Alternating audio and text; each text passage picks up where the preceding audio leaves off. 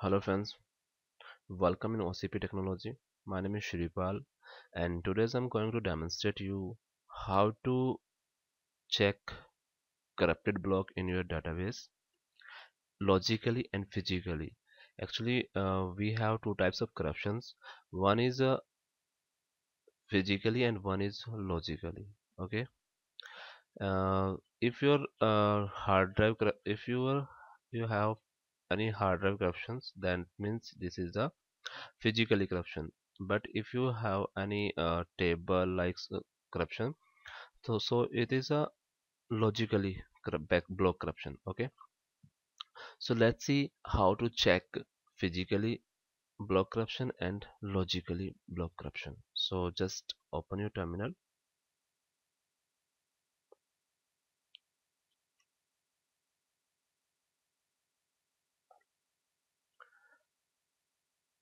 Firstly, I'm going to show you how to check physically block corruption.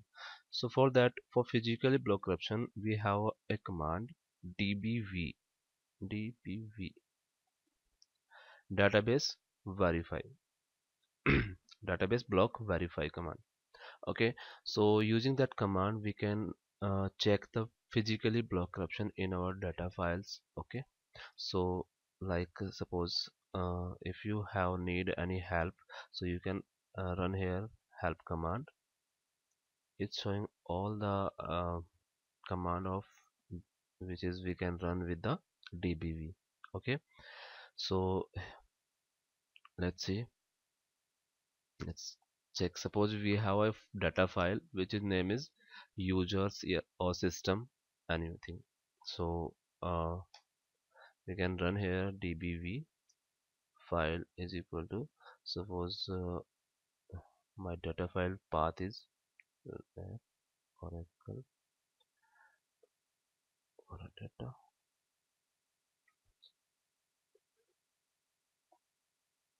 partial and users 01. Okay, so just enter. It's showing all the detail. If any block is corrupted, so it's marked here. So right now we have zero block corruptions in the our physically data file. Okay, so okay, this is the physically block corruption command checking. Okay, and if you want to check any logical block corruption, so you can use the analyze command. So for that checking, we have need to log in with the login in database. So just log in your database and just run here analyze table. Suppose I want to check the table which is name is emp, which is under in Scott user. Okay, Scott dot emp. Okay, validate structure cascade. Just enter. So it's showing table analyze. If it is not showing table analyze, it's showing any error. If any block is corrupted in that table, so it's showing error here error. Okay, so that is these are two commands which is we can use the check physically block corruption and logically block corruption. Okay, okay friends, we have two parameters db block checking.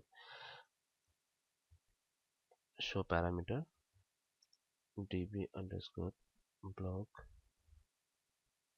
checking. With the help of this parameter we can check your physically block corruption is check or not, and logically block corruption is check or not by default. So right now I'm running db block checking. That's the parameter which is check the physically block corruption or not showing. So by default its value is false. That means your logically block corruption checking is false. Okay, but if you run checksum,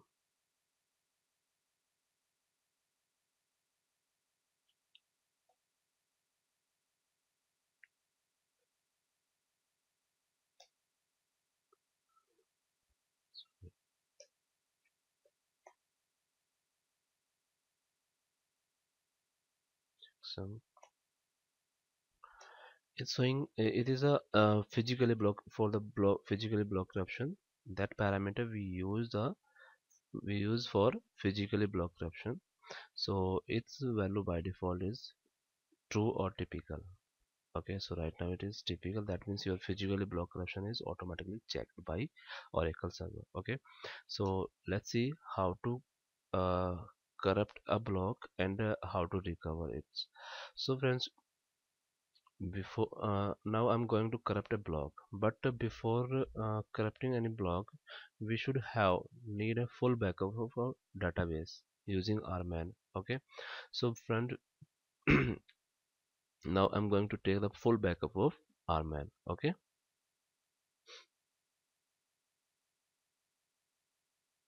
so for that open a new tab and just rman target.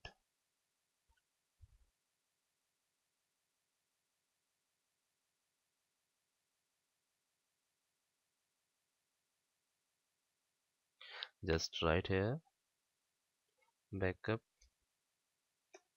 database.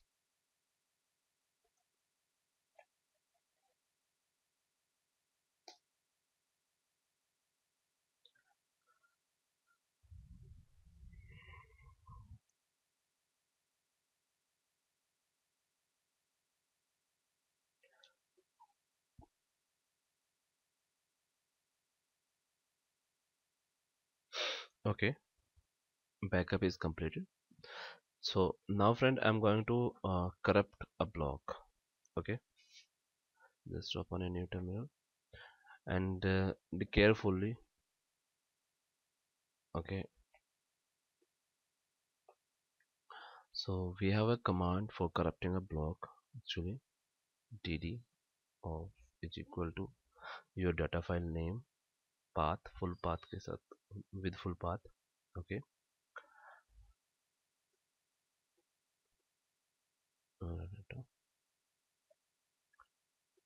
just 01 and block size 8192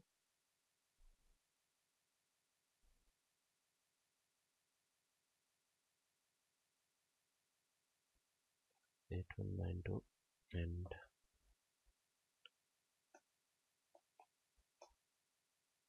convert not trunk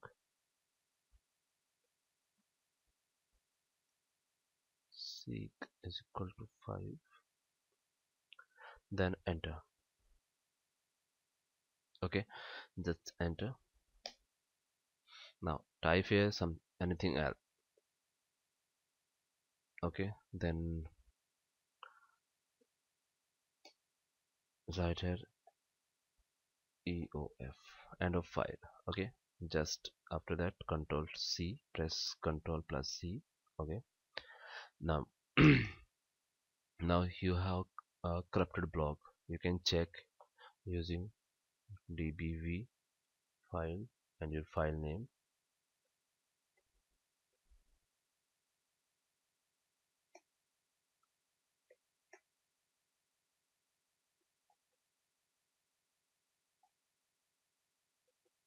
So you can see here the block corrupted or not. You can check. You have a total page mark corrupted 1. Okay, so friend, there is a command which is we can use for corrupted a block. Okay, for corruption of a block, right? So now how to recover that corrupted block, right? So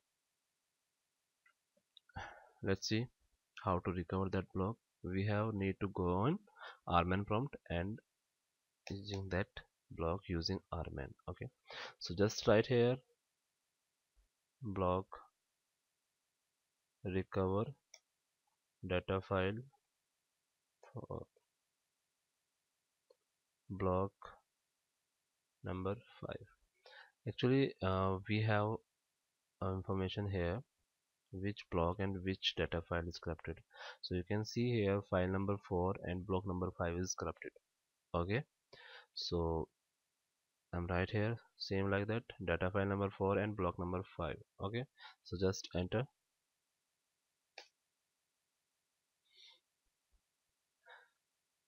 It's going to recover your block. So it is finished. Now check again your block is corrupted or not right now, is recover or not. Okay, so you can see here your page corrupted is 0. That means your physically block corruption is removed. Okay friends, so friend, this method you can use your use for use corrupted any block, corrupt any block and recover it, but you should have mandatory rman backup. If you don't have rman backup, you cannot recover that block corruption. Okay, so I hope you found that video very informative, and please subscribe my channel and like my video. Thanks for watching.